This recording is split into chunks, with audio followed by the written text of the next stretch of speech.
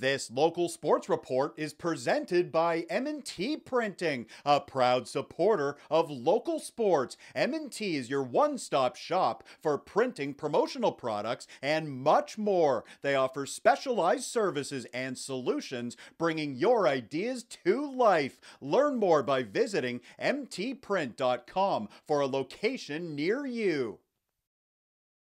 The District 8 boys soccer title on the line Wednesday afternoon in Kitchener. The St. Mary's Eagles in blue and the Monsignor Doyle Mustangs battling for the title at Schlegel Park. Opening minutes, Sal Curto on the near side sends it over. Philip Pereira with a chance and he rips it off the post. The Eagles coming close, but we stay scoreless. A little later, it's a terrific chance for Sal Curto. But how about this save by the Mustangs keeper? He gets his fingertips on it. No score after the first 45 minutes. Second half now, St. Mary's breaking through. Marco Lesick in front, scoring the first goal of the match. He finishes, giving the Eagles a 1-0 lead, and they strike again a few minutes later on a penalty kick. Luca Romano steps up, and he makes no mistake. Romano going upstairs. He gives St. Mary's a 2-goal advantage, but this game was far from over. The Mustangs catching a break on this play. The ball finding the back of the net.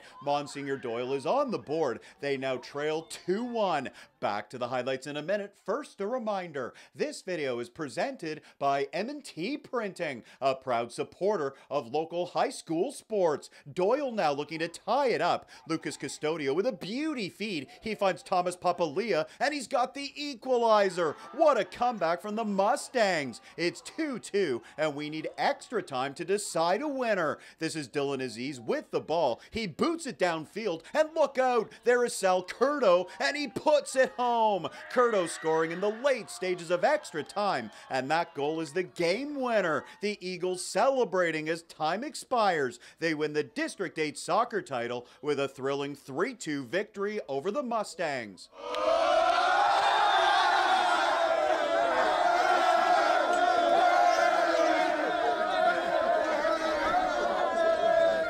The Eagles are the champions. Our post-game comments begin with Sal Curto, who scored the championship-winning goal for St. Mary's. I played with these boys all my life since grade 9, past high school, and I'm just so happy to win with them, and we worked as a team, and we got the job done. Just feels good, you know, we played good. It wasn't looking good. We had some dodgy moments, but we got it.